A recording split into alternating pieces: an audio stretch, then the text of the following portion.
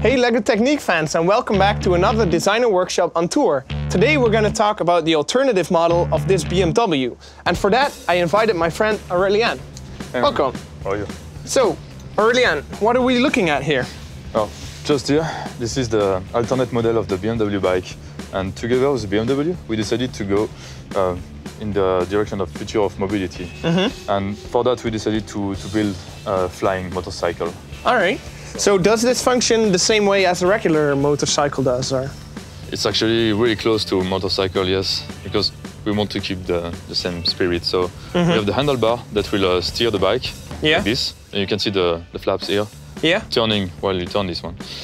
And sideways I can show you as well, like when you push the bar forward, it will raise the propeller on the back of the bike and backward. So you accelerate and brake.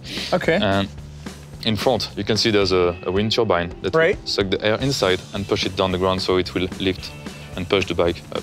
Okay. And you can spin it this way, and it will spin as well. The propeller on the back and the turning engine in the front, plus the boxer engine that is inside the bike. Here. And how does it land? Well, you can either place it on the stand, or if you don't want to use the stand, you can push down the wings and here. Open the back leg.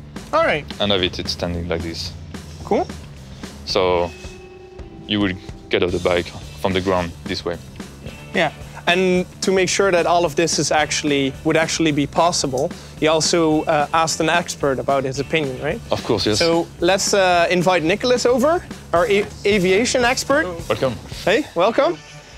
So Nicholas, this is all nice in theory, but would it work in real life? Well, if we take a look at the model here, I think there's many perspectives that could make it work. We have what could look like wings and work like wings with the aerodynamic form and shape. We have here what could be like a tailplane to direct the aircraft or the motorcycle in the right direction. Yeah. So there's a lot of principles from aviation that is actually working from this model.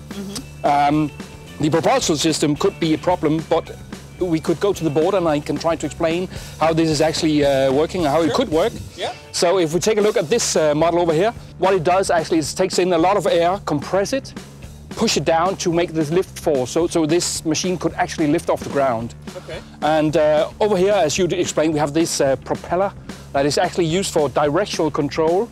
So if you want to go forward, I understand you push the handlebars down and you make this forward motion. Well, in theory, it's like a hovercraft or a Harrier jet. It's the same principle. You have a vent with a compressed air that delivers this lifting force, and then you have this for control of the forward motion. So actually the principles are, as we know them today, it's an existing technology that is used in a new way, so it could actually work.